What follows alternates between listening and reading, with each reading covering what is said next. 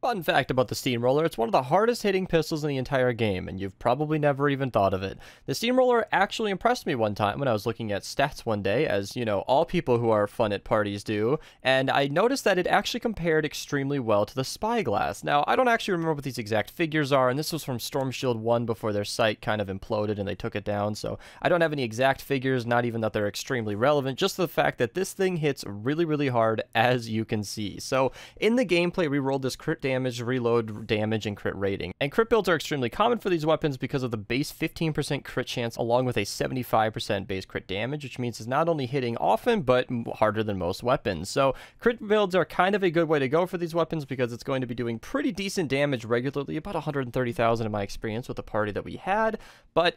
whenever it crit, it was up over 600,000, which was really, really powerful and more than enough to take down most of the mist monsters in the higher zones that we were playing in. Unfortunately, that is all of the good news that I have for this weapon, because without the bullet splinters into shrapnel 6 perk, where it deals 40% extra damage in a cone behind the target, you're not really going to be doing too much damage against the crowds of zombies that may form when you're in an encampment, or if you're in a group fight, which is quite common in Fortnite Save the World. So if you're going to be using the Steamroller, definitely use an explosive weapon like the Cannonade, which is also from the set, or a faster firing weapon in general that can better deal with large crowds of enemies. Now in this gameplay, I am using Affliction, and I'm not going to get too much into it, but as of recording it is bugged, so it is doing way more damage than normal, which I think is needed, but it's also taking forever, so I don't know if that's going to stay, but it is worth noting that that is something that might help with better crowd clearing. However, you're not firing nearly fast enough to deal with plenty of enemies, so I think what this weapon definitely is a hard-hitting pistol that is certainly to be used for the mist monsters, the mini-bosses, the smashers that you may encounter, and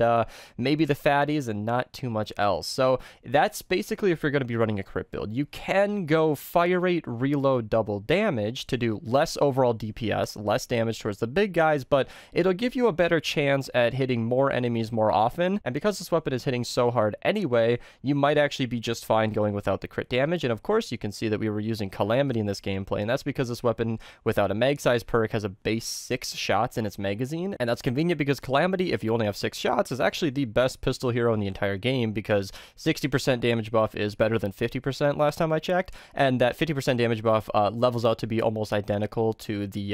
Beetlejuice bonus of 225% extra crit damage. I'm not going to get into all that math, but they are effectively identical DPS, and the margin of error is actually superseded by the extra damage that you get from Calamity. And I think that definitely helps in making this weapon even stronger. Now, I didn't mention this, although it's kind of obvious that I didn't even know this for the longest time, but it actually shoots kind of a cannonball whenever the Steamroller shoots. I don't think they wanted to give this weapon any explosive damage, but I feel like since you're shooting a clear projectile that seems to sort of explode on impact, I don't think it would make this weapon too overpowered to make it do a little bit of extra explosion damage when you're hitting a single target, so that it's not just hitting one target at a time. Because so often when I was shooting into the crowd, I'm thinking, why aren't these little cannonballs like hurting the other enemies? It doesn't have to do a ton of damage, but I think it would make this weapon significantly more usable and a lot more fun in general, because without that extra area of effect damage, I don't really see this weapon as a primary. So only if you really want to use this in a support situation, I don't really see how else you'd use the Steamroller, but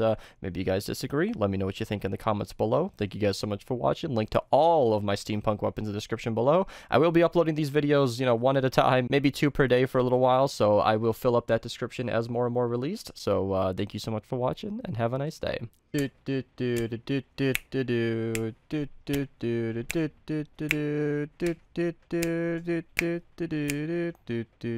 then